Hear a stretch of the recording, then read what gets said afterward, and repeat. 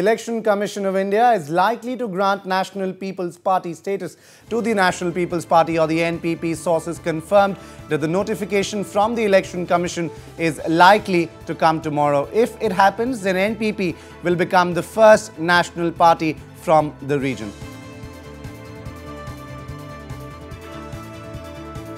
All right, Roshan Rai, my colleague from Shillong, joins us over the phone line at this point in time. Roshan, is it confirmed that the NPP is getting the national party status tomorrow? Yes, Fahad, if our sources is anything to go by with, definitely this is a confirmed thing that's going to happen.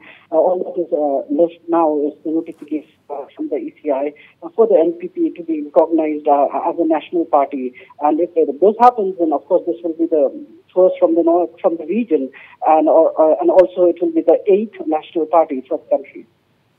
So what is the criteria for being recognized as a national party? Is the NPP fulfilling all of that? Yes, what we were given to understand that the NPP had applied for the status after fulfilling the criteria, as in they needed to be recognized as a state party in at least 4 states.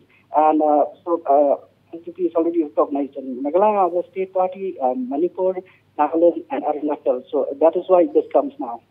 So with this confirmation comes as a big boost to the Conrad Sangma-led party, Roshan.